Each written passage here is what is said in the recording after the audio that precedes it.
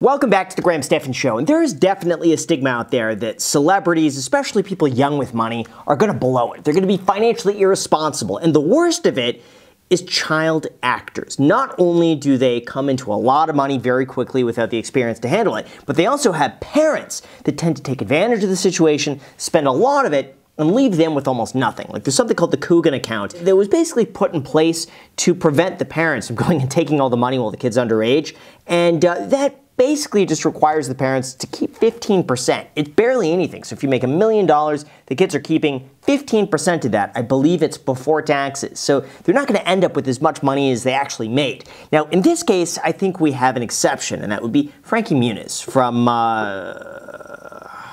why am I? Malcolm in the Middle. I'm blanking here. I'm tired, and I'm making reaction videos. So with that said, I want to comment on this clip from Steve-O's Wild Ride as soon as you hit the like button and subscribe. Thank you so much. Now let's begin. You said 12 to 20, so 8 or 9 years. It was 7 seasons, 151 episodes, but over those years. So and that was like network television, when network television was still like, you know. Frankie Muniz, by the way, Malcolm in the Middle. For those that didn't grow up with that, the show was huge. It was so wildly successful that they would play prime time when kids would get off from school. Malcolm in the Middle would be playing when like the whole family is home and eating dinner. It would be like Malcolm in the Middle.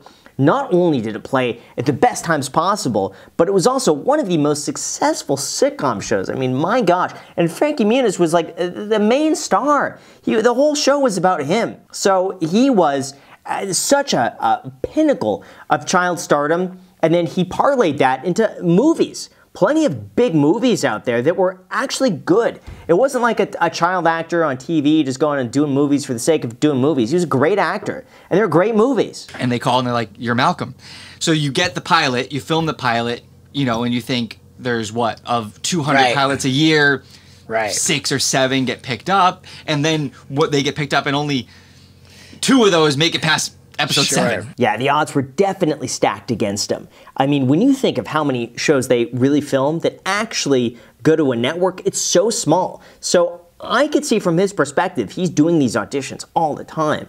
And most of them are never going to pan out. So what is it, a 1 in 100 chance that you happen to be in the right place at the right time with the right audition, in the right headspace, say the right things to get picked up by the right network and have it do so unbelievably well? It's slim. So I could see why he's like, listen, I have a better chance at doing the pizza commercial. I maybe got a 50% chance of that or a 1% chance of this. Well, did you know what channel it was going to be on? It was on Fox. We knew it was going to be, it was Everybody's going to watch that shit, dude. Well, I don't know, you know, and the first episode aired and 23 million people tuned in. Oh, fuck. And then they re-aired it on Wednesday and 28 million people tuned in. Wow. You know what I mean? That's insane. You know, the TV days are, you know, it's been a long time since I really actually watched TV, like a very long time. I don't think since, you know, probably 10 plus years since I sat down and watched a TV show. But Malcolm in the Middle is, to me, it was very similar to like the kids' version of The Office. You know, it's just a great television show. And to have 23 million people sitting in and watching a 30-minute episode on primetime TV, that's huge.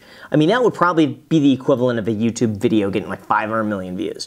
Because for TV, there's something different when you sit down and watch a TV show with the whole family's watching it, and you know, commercials come on, you go to the kitchen to get some food and grab a drink or whatever. It's just different times. It's like you internalize the content a lot more than when you're like scrolling through on YouTube or watching TikTok. Was your mom like managing your career and stuff? Yeah, I don't know if she ever fully took on that label or that role, but like it was, you know, when I was a kid, I'd go from football practice to a baseball game to, you know, auditions to tap and jazz, whatever it was. Yeah, it sounds like he has a great family, a great support system, and it could go one of 2 ways. Either you have a parent who's super involved, knows what they're doing, and looks out for the best interest of their child, or you have a parent that uses their child to go and do all the things that they wish they could have done when they were younger but couldn't. So you hope that you don't get that second type of parent and that they really put the child first. A check from Fox doesn't go to me. Whatever the percentage is, I forget what it is, goes to a trust. Like it goes into like an account that you can't touch until you're 18. It's unbelievable that they passed a law to say that parents can only blow 85%. Yeah. Yeah, now here's the thing, okay? Because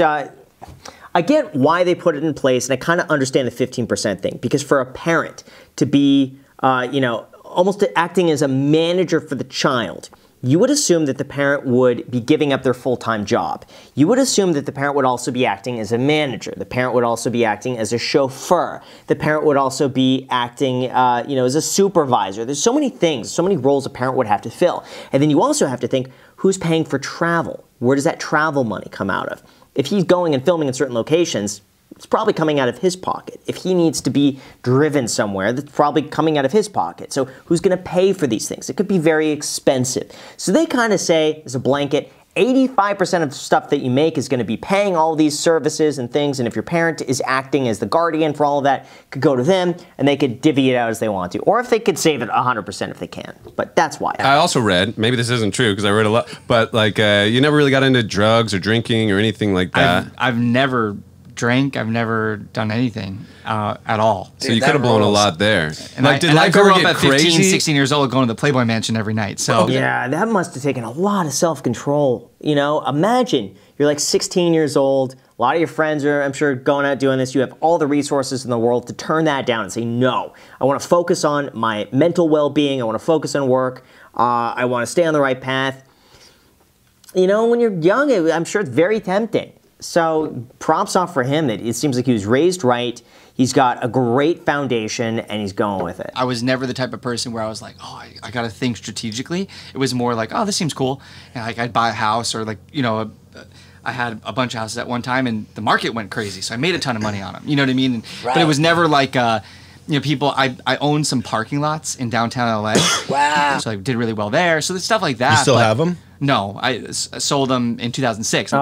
Okay, so for those that don't understand downtown LA, now it's like where the Staples Center is, like huge arenas, big buildings. I'm talking like skyscrapers.